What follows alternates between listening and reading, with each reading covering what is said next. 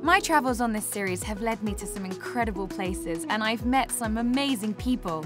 But in this episode, I'm in New York and traveling to meet a truly inspirational woman who at the age of 99 is still living life more than most. Tao Porchon-Lynch held the Guinness World Records title for the world's oldest yoga teacher, which she achieved in 2012 when she was 93, and she's still teaching today. However, Tao lost the title to the equally incredible Ida Herbert of Canada. But Tao has more than one feather in her cap, and since 2005, she's been a regular on the competitive ballroom dancing circuit. And something she doesn't know yet, she's about to be awarded the Guinness World Records title for the world's oldest female competitive ballroom dancer, and we're going to surprise her with it. I'm outside of the city at one of the studios where Tao teaches, and I'm going to see her in action. Asha. Oh, it's so lovely to meet you. I've heard so many things about you and I cannot wait to spend the next couple of days getting to know you better. Well, I hope I live up to it. Oh, I'm sure you will. I know you've got a yoga class to prepare for, so I'm going to leave you to it and I look forward to watching. Bless you. Thank you so much. Really.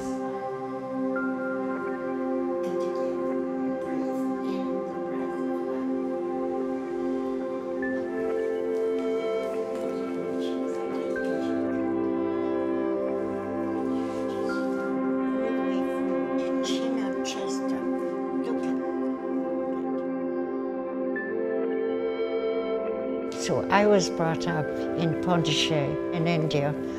I was watching some children, some boys on the beach, and I thought, oh, that's interesting, and they let me join in. So I went home, told my aunt, you know, something, a new game, and the boys let me. She said, that wasn't a game.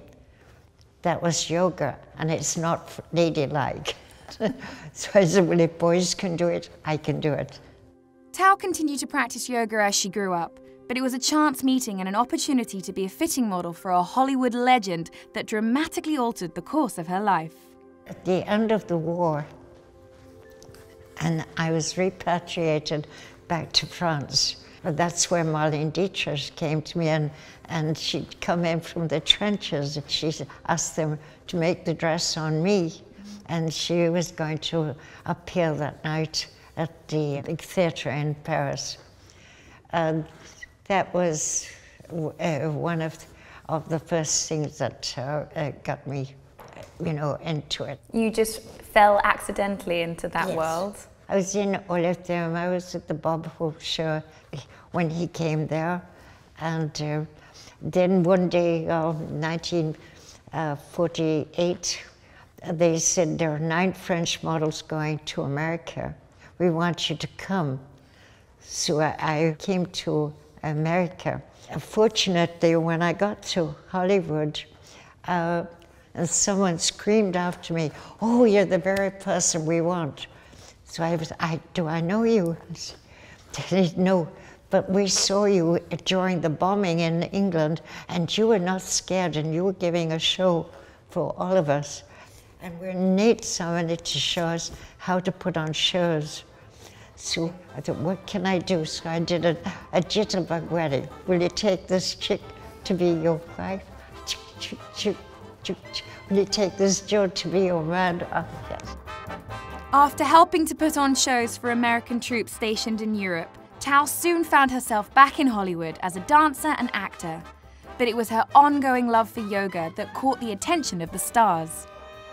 But I arrived in MGM, and one day, Debbie Reynolds and Catherine Grayson both asked me, oh, please teach us yoga.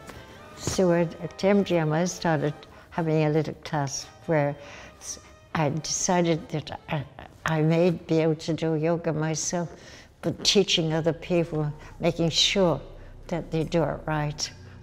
Determined to teach the very best practice of yoga, Tao sought out some of the world's most renowned yoga teachers to help her further her own skills. For 17 years, Tao trained under the legendary teacher BKS Iyengar, who is often credited as one of the main people to popularize yoga outside of India.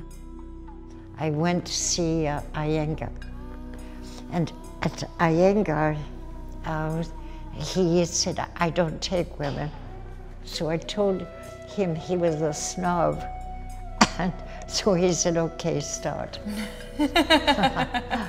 It seems so accidental, but great fortune that your life has just gone and moved on into different phases. Yes, to me, when I wake up in the morning, it's going to be the best day of my life. I don't want to wake up and think, oh dear, I have to do this and I have to do that. I don't believe in that at all. I really and truly believe that whatever you put in your mind materializes. Why has yoga been such an important part of your life? I think it's because I don't want to get up and say I'm sick or anything.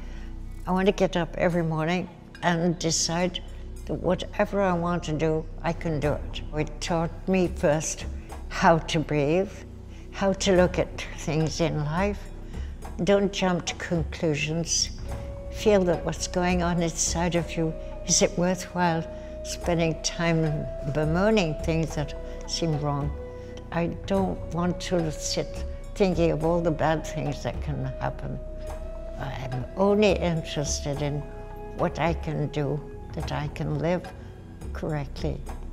And if I do yoga, teach correctly.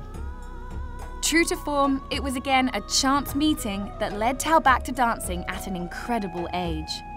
I started dancing about 2005. I was 85. I was do a teacher's training program here for yoga, and they were doing outside there for dancing, and it was snowing, so neither my students turned up nor theirs. So they said to me, do you dance? And I said, no, but before I die, I'm going to go to Argentina, and I'm going to learn to do the tango. They said, why don't you start tonight? So I did. And she's never looked back.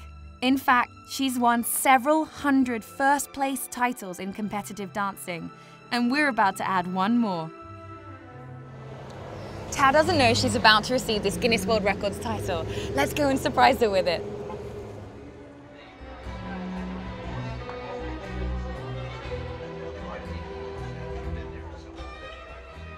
Somebody's coming for you. Hi, Tao. Hi. I wanted to surprise you with something. Guinness World Records have decided to award you with the title for the oldest female competitive dancer. How do you feel? No words. Congratulations. Oh, there you are.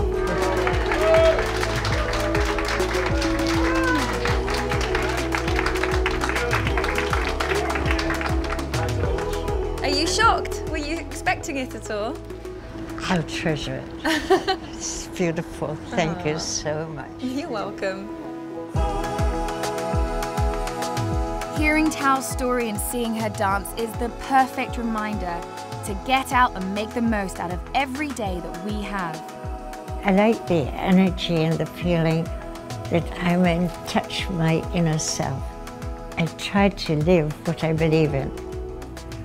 When I wake up in the morning, I see this is going to be the best day of my life.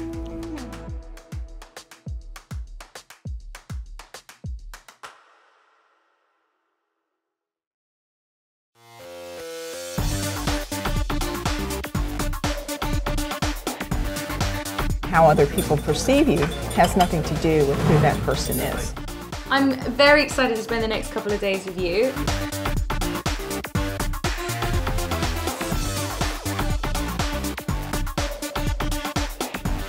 Why? Because that's what I do. This is a lot to take in, even as a medical professional. Team 1. I want to get up every morning and decide whatever I want to do, I can do it.